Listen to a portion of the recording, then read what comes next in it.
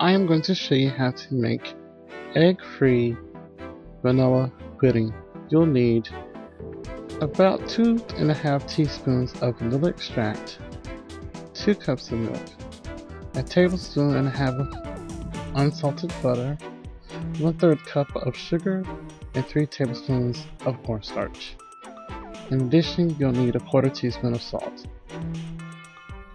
You can do this in a bowl, but I'm just going to do this in my saucepan. You're going to combine together all the ingredients except the butter and vanilla extract. So add the sugar,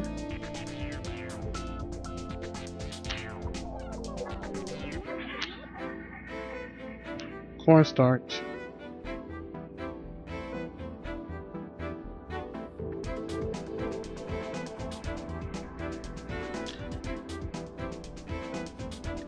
and milk.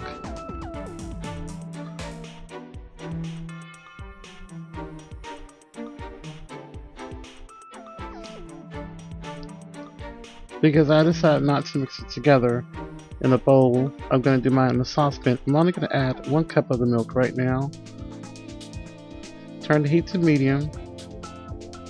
And as I see that the milk is beginning to get a bit warm, then I'll add the 2nd cup.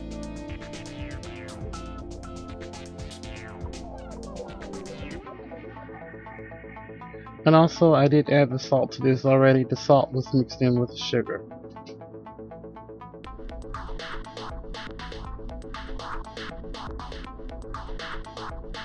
Now that the milk is starting to thicken a little bit, I'm going to add the remaining milk to this.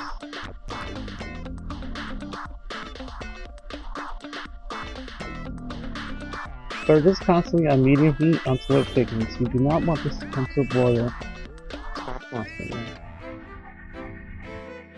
If you're not comfortable mixing all the ingredients together in the saucepan, you can mix this together in the bowl all together at one time and then add it to the saucepan and stir until it thickens.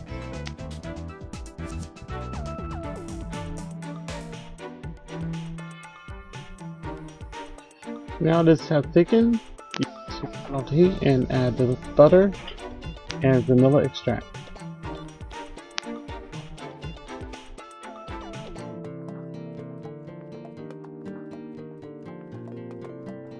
Whisk until completely combined, and then pour this into another container.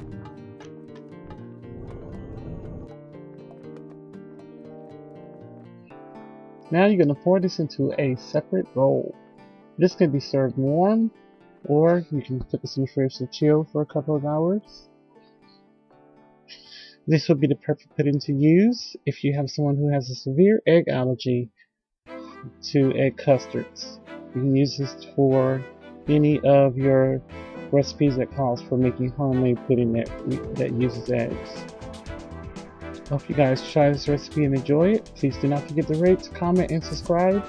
And also, remember you can go to my blog and you can get the full list of ingredients you need and the directions there. And also, don't forget to visit my friend Sarah's channel. You can find her at Junk Lovers here on YouTube. And her link will be in the description box below. And please remember to do all you can to stop all bullying and abuse. Thank you so much for watching.